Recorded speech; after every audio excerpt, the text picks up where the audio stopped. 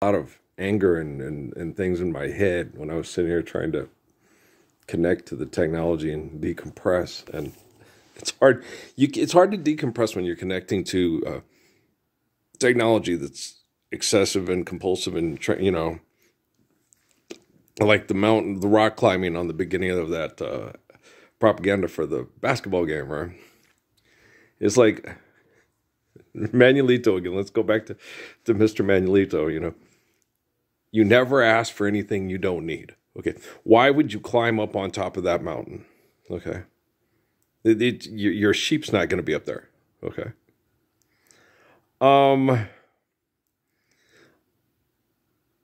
it, it, you know it. Oh.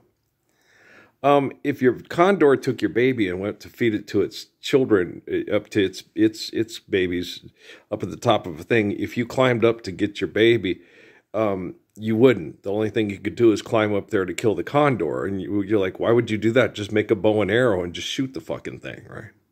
Okay, so we're talking to Manuelito here, right? I love him very much. He's a very good man.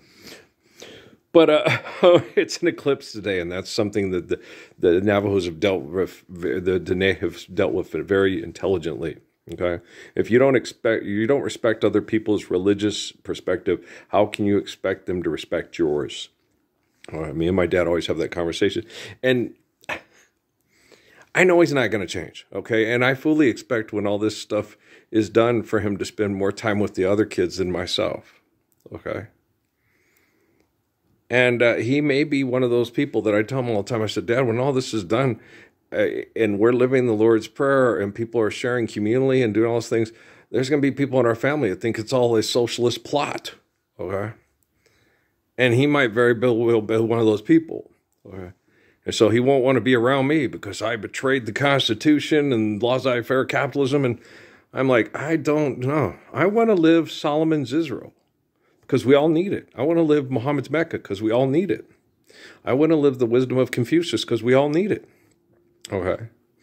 I don't care what other people want because they want more than they need, And we talked about things, and because he sat there and said how some people are stupid and do things mean, because I was talking to him and trying to explain to him Steffi's dysfunctions. And he says, oh, she took advantage of you and she meant to do it and she's just being shitty. I said, I don't think she does. She has like that 40-acre and a million. And then he finally sat there and I said, Dad, it's wrong to put up a line, flagpole rags, and then try to murder other people that cross over into this country to care for their family. A government has to set boundaries. And I said, Dad, how did you get to the United States? I didn't say that to him, but how did you get to the United States?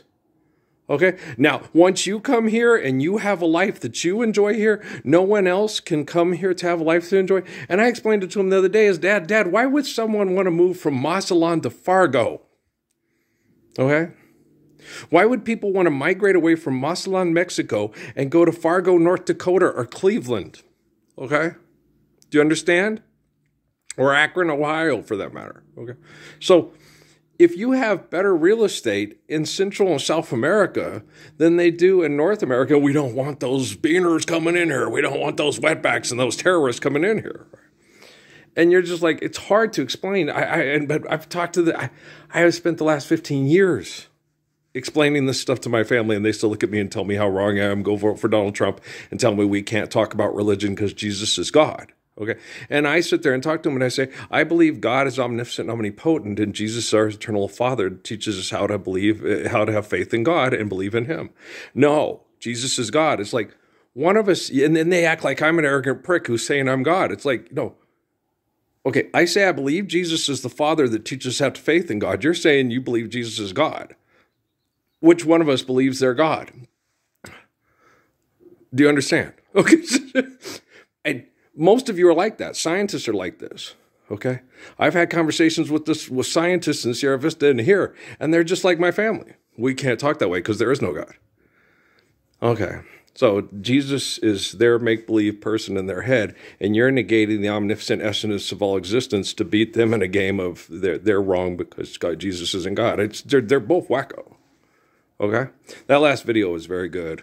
One of Keith and me saying I was like, that was good.